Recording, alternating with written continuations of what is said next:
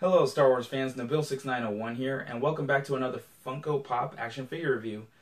Today we will be taking a look at a pop that I wasn't sure about purchasing when I first saw the images online, but as I started seeing photos of people who had it in hand, it was sort of convincing me, and then when I saw it today at Hot Topic, I was pretty sold on it. It looks really cool, it's awesome, and it's none other than the Stan Lee LA Comic Con exclusive Ahsoka hologram pop.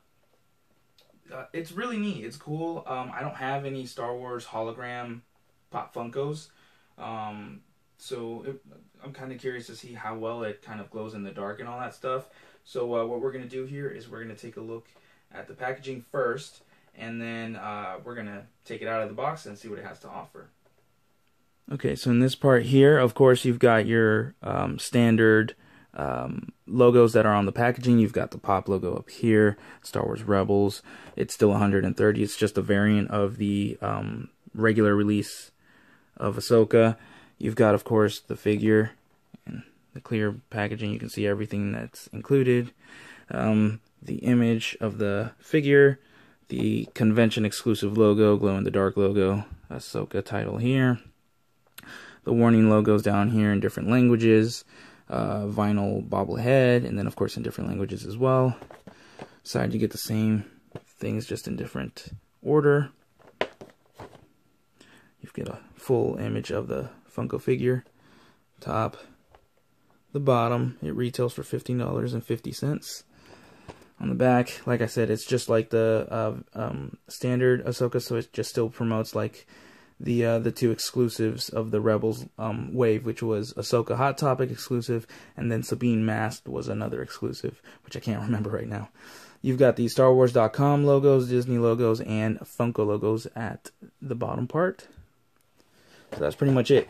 We're going to go ahead and take it out of the box and see what it has to offer. Right, here is Ahsoka out of the packaging. Pretty happy with this Funko. Let's just take a quick look at the design overall here. Of course, it is a bobblehead, as you guys can see, so yeah, it's gonna bobble. The design is pretty cool. I do have like a little bit of the paint here is kind of wiped off. Not a big deal though. You know, but it's just a standard kind of grayish white mixed with a light blue, kind of like a, it's kind of just off blue, but still it's pretty nice and detailed all the way through, just like the previous Ahsoka Funko. The design all the way through is nice. Her outfit, her two lightsabers. Of course, she can detach from the base. It's just a standard base, nothing fancy, nothing to be wowed about. She can stand on her own, for those of you guys that are curious, without the base.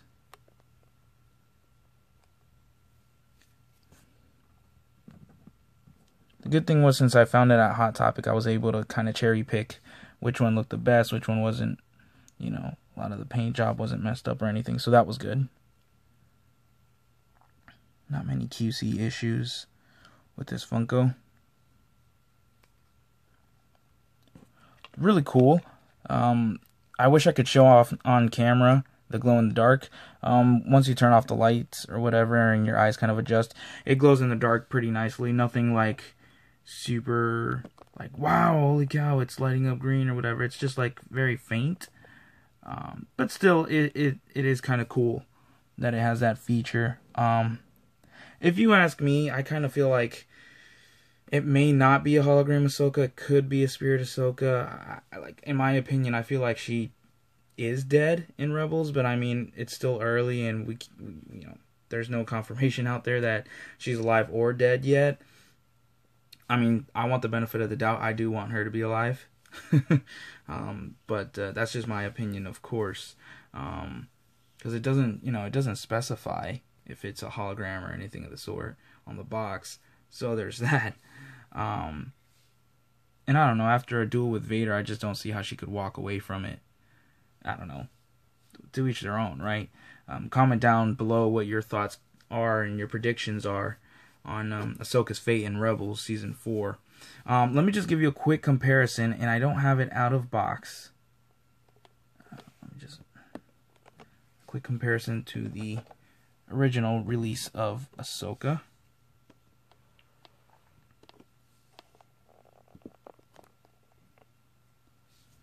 Okay. There you go, with a little bit of good lighting. I mean, I obviously like the regular one better just because it's like her in person. It's pretty neat. They kind of kept the lightsaber thing the same, where it's kind of a see-through, clear plastic and all that stuff. So there's that as a bonus, and the details are almost there. Some of the differences, of course, are the gauntlets here on the gloves.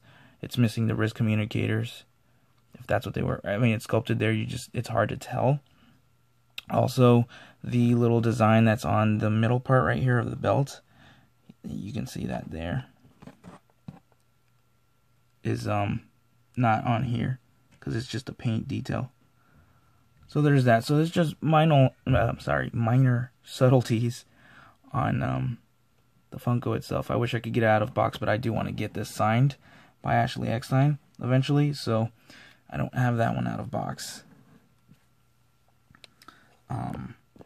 But yeah, I recommend this to all Star Wars fans, especially if you're a fan of Rebels or a fan of the character. The character is a wonderful character, and I don't see why you wouldn't want to add something like this into your collection.